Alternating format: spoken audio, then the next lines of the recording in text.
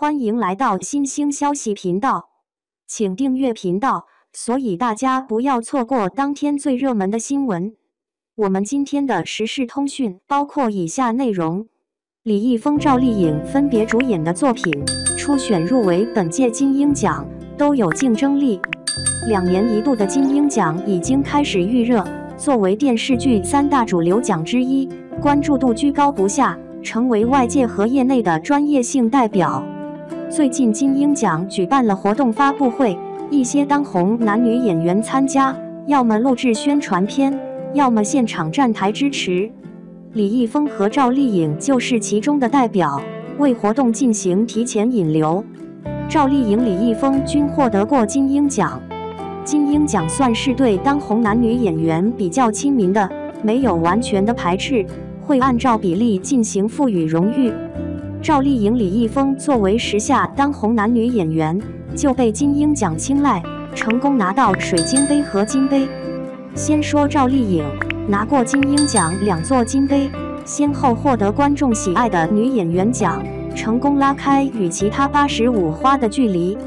美中不足的是，赵丽颖没有获得过水晶杯，败给同届的大前辈刘涛。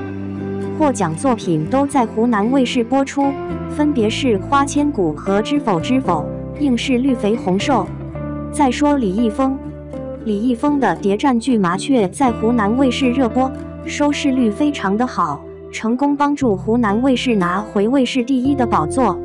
顺其自然，金鹰奖的举办让李易峰成功入围，一举拿下了观众喜爱的男演员奖和最具人气男演员奖，是难得拿下金杯和水晶杯的男演员，让李易峰加速转型步伐。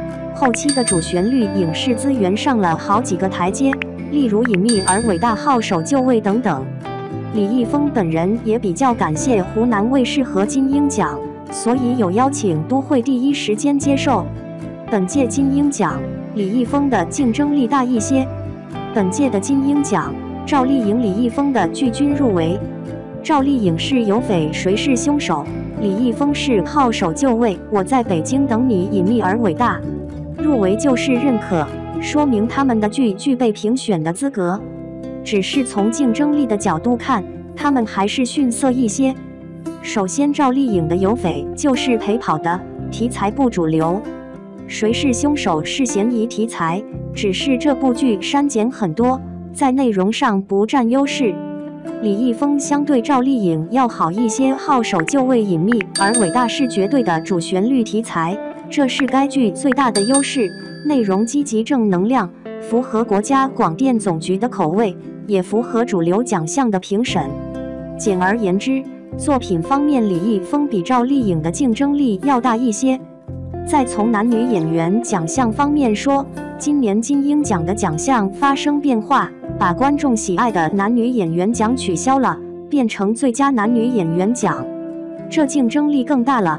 赵丽颖、李易峰略显劣势，因为同时期的好多剧都比较不错，担任的男女演员演技也都很好，势必会入围这个奖项。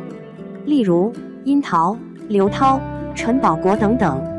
这些实力派演员比李易峰、赵丽颖更具专业性，口碑均比较的不错。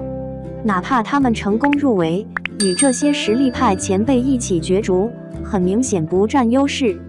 所以还是那句话，可以入围就不错了，不敢奢望得奖。这一点赵丽颖深有体会。另一个电视剧主流奖《白玉兰》，赵丽颖有幸2次入围，一次凭借《花千骨》，一次凭借《知否知否》，硬是绿肥红瘦，就是因为对手太强大，有孙俪、姚晨、蒋雯丽等等，无奈赵丽颖只能陪跑。金鹰奖也在往这个方向上发展，试图提高自己的专业度，当然也有运气的成分，如果竞争对手没有那么强，还是具备得奖机会的。这次竞争对手很强悍，赵丽颖、李易峰机会有些渺茫。本届金鹰奖专业性特别强，摆脱之前的水分也是好事情。